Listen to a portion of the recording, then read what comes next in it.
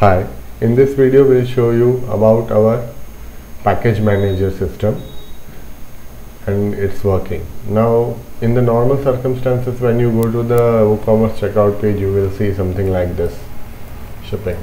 Now suppose you want to ship these two particular products separately and offer a different shipping method for this particular product. Okay, these are the shipping classes of this particular products. Now suppose you want to offer a different shipping method for the products of this particular shipping class. So what you will do, you will go to the virtual category, you will create a new category, name it as shipping class 2, select the class name. Okay, now save it. Now you have created this virtual category. This particular category represents all the product belonging to the shipping class 2. Now go to the split order in multiple shipping packages. Now create a different package for the shipping class 2. Shipping package for class 2 products. Okay. Now select the category that you have, virtual category that you have created in the virtual category group. Now you have to save it. When you save this, and now if you will refresh this checkout page, you will see it is now offering a different shipping method package for this.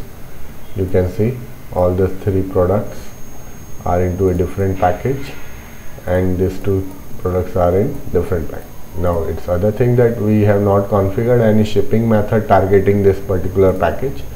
So now we will be configuring a shipping method. So let's create a shipping method. Shipping method for class 2 product. Let's make this 20.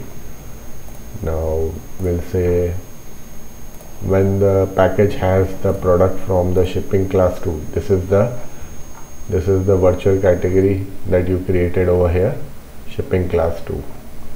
You have to save it. Now if you will refresh this, you will see shipping method for class 2 packages available. Now we have not configured any shipping method for the other products, so we can configure that as well. Let's create shipping for other products. Let's make it as 12. Now we'll make it something like this. Not when the cart does not have any product from this particular category, that particular package will be shown. See. Now suppose you want to give another free option for the product from this shipping package 2. So you can create one more free shipping for class 2 0 virtual category class 2 products. So now you can see for the class 2 product there were two options. They can select this for 20 and they can select free shipping as well. Okay, for the shipping 2 they will be having this shipping for the products. Okay, likewise if you want, you can offer more shipping method for this other products as well, like you have offered over here. Let me show you shipping method. Free shipping for other product.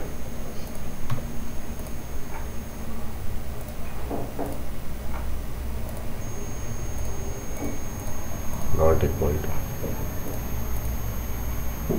Okay. You can see.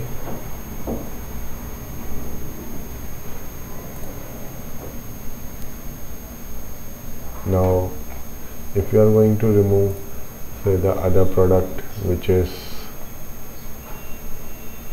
hoodie with zipper, and only class 2 are remaining, then you will see only one package will be offered to them, which is this. You can go to the checkout page and see. Likewise, when you will remove all the class 2 product and other products will be there, it will be showing the other shipping methods.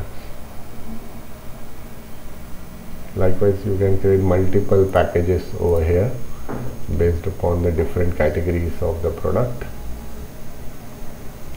and those will be shown over here as a separate shipping packages.